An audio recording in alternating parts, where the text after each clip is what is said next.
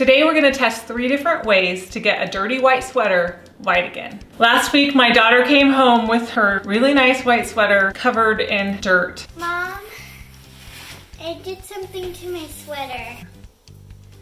Oh wow. I'm willing to sacrifice this for the sake of learning, but I really am hoping that one of these methods works. We worked so hard to get this sweater completely clean, and one thing worked far better than anything else. Watch the video to see which one that was. We're gonna do one test on this upper half, another test on this half, and then wash it, and if it's still dingy, we have one other test to try. Just to make sure I don't make an even bigger stain, I'm gonna put a piece of cardboard underneath this part so that it won't soak through and transfer the stain to the other side. I am really nervous about this. I really want this sweater to be clean, but you know, you can't really wear a white sweater, if it's not perfect. So here's to our first test.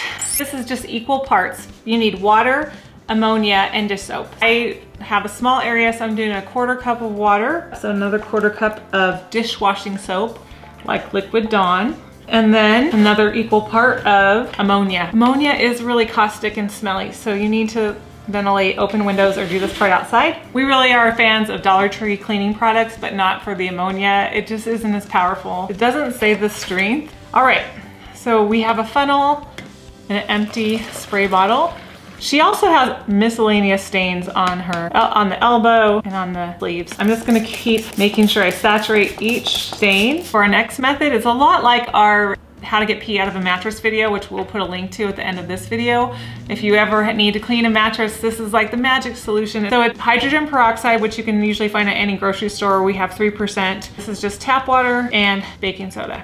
We want to make a paste. I'm gonna do a 1/2 tablespoon of hydrogen peroxide, a 1/2 tablespoon of water, and then 3 tablespoons of baking soda. Add the paste onto the sweater and scrub wherever there is stains. Even though it didn't say to scrub in the first solution, I feel like it's not gonna be a fair comparison, so I'm just using water, and I'm gonna use the brush. And you know what? I'm so glad because it's already helping. I feel so much more confident in solution 2 that I really wanna do the whole sweater with it. I mean, look at the difference already.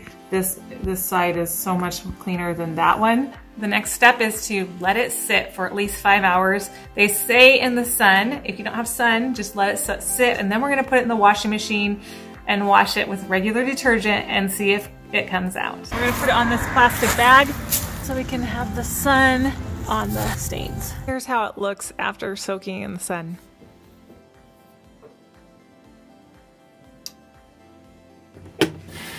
All right, we washed the white sweater in cool water with regular detergent, and this is what it looks like. I'm not super happy. Did get the sleeves and the miscellaneous stains out, so that's good.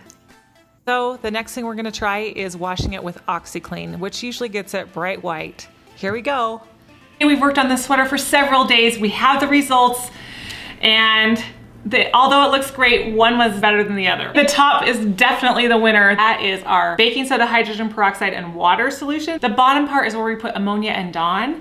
And we also tried OxyClean, and we tried soaking it in OxyClean and spraying it with OxyClean, and it is pretty close. I'm wondering if we'll even notice it, but it still did not outshine the top method. We will put the ingredients list in the video description if you want to go back and check that out, and also a link to OxyClean and everything else in this video. Our kids play hard and get their coats really dirty. In our next video, we're going to tackle and show you how to clean a really dirty kid's coat.